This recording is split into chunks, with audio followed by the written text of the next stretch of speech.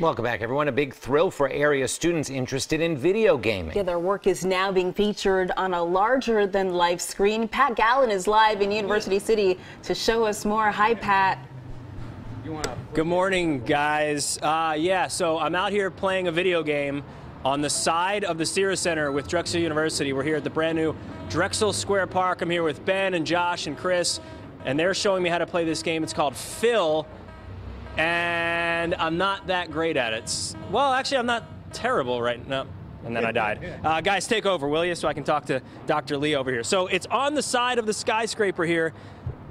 It's insane. It's crazy. These kids are so smart. So is this guy, Dr. Lee. Good morning. Morning. So tell us all about this stuff. Like, how did this happen?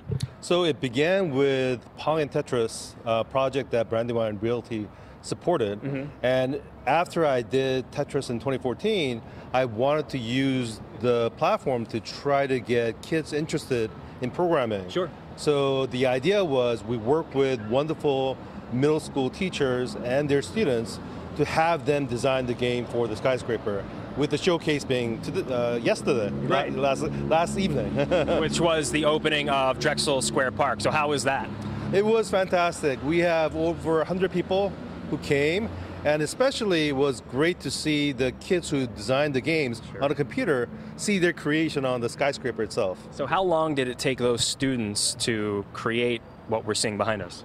So it took us about a year, where we initially worked with the middle school teachers and taught them the tools that we used to create the game on the skyscraper for a semester.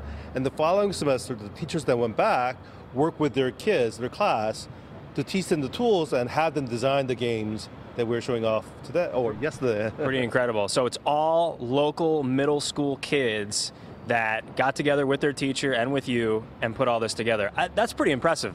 I know. It was a joy for us as well. That's great. So these guys over here, Ben and Josh, they're working on, what game are we looking at now? This is still Phil? This game is Phil by Comegis, which is a public school in Philadelphia. And it was what I love about this game is it is an original game. Yeah. It's not a game that you have seen before. And so it came from the very creative minds of the young kid. So what do you hope happens next with Drexel and with some of the students that you've worked with? My hope is once we have the excitement of creating games for the skyscraper by kids, that we expand upon it, work with more schools to have them participate in designing the games and then have a showcase, almost like a contest, if you will, where we select to highlight some of the really creative minds of the kids in Philadelphia.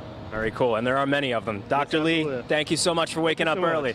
There it is. It's all right there on the skyscraper this morning. It was a lot of fun seeing the students' creations come to life. Jim, Janelle, hurry up, get out of here before the sun, well, the sun is up. The sun is up. I was like, are you blinded out there? But that is so neat, and what a great way to get the kids involved with science and technology. They're a really cool concept.